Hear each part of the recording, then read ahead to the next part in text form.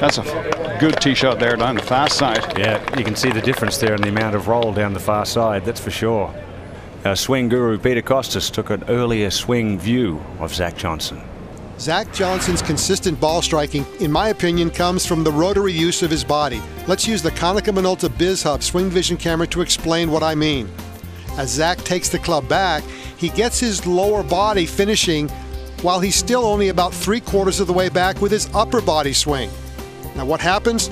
The upper body is going to continue turning and the club is going to get set at the top while the lower body starts to unwind. Take note.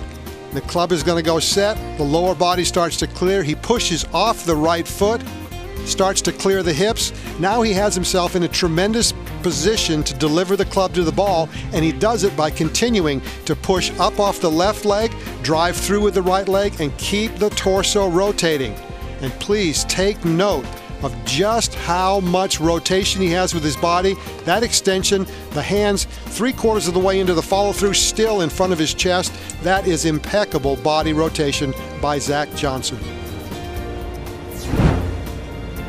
Now we'll take a look at the downswing off of his tee shot at 11, and you're going to see the same kind of lower body rotation. And when you can rotate the body as well as Zach does, and you play in windy conditions like we have this week, it's important to keep the big muscles moving. Under windy conditions, the small muscles tend to speed up and the big muscles tend to freeze, but not with Zach's swing.